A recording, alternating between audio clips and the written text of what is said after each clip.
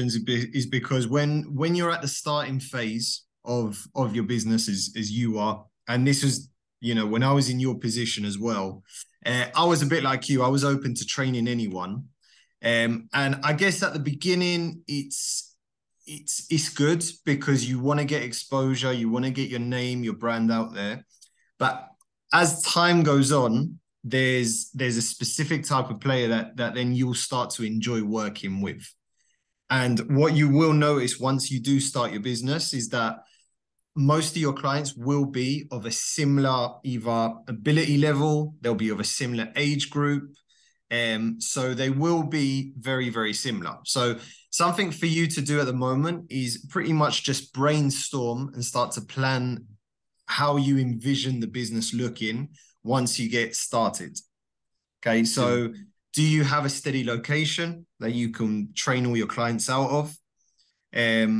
Now, a lot of coaches I speak to, some of them, what they do is a lot of them go to clients, right? I personally don't like that model because it includes a lot of traveling from the coach's side, which obviously is very time consuming. So what I like to do is when I work with coaches, I like them to have a steady location that clients come to them for the training. Mm-hmm. Okay. So for you, it would be, right, what's my niche? So do I want to train boys? Do I want to train girls? What's the age group of the players I want to work with? Do I have a steady location that parents can come to me for my training sessions? Right, what days, times during the week do I want to offer training? Yeah. Okay.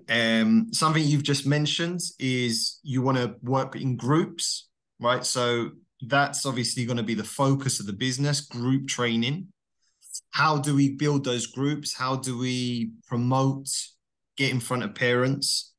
Okay, so those are different questions that you should be asking yourself and just making notes on. Because when it comes to starting it, okay, it's going to make it a lot easier because you can start to envision it already.